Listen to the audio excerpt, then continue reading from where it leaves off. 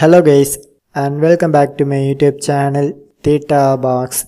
So today I will show you how to add the favorite song on your Facebook profile. So first of all, open your Facebook mobile application and then tap this horizontal 3 lines icon and click to open your Facebook profile. So here you can press this 3 dots icon and select search. So here you can select music and click on this add icon and then search your favorite music. So once you select it and go back to the one step and again click to open music. So now this time you can tap this 3 dots icon and then select pin to profile. So finally I try to check my Facebook profile section. So friends, here you can see the song is successfully added from my profile section.